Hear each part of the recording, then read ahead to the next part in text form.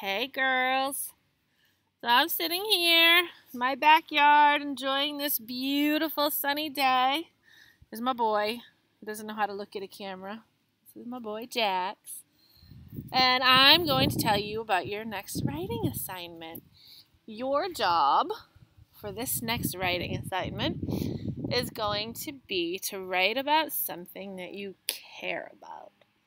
Okay? Write about something that you feel strongly about. Okay? So, I have my boy Jax here, right? He's something that I care about, right? So I could write a book about him. Or here's my house. I care about my house. And behind me, I think you can see my daughter and my niece on the trampoline. I care about them. I could write about my family.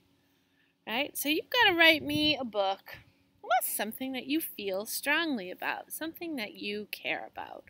All right? And when you're done, tell me about it on Seesaw. All right? That's it. That's your job today.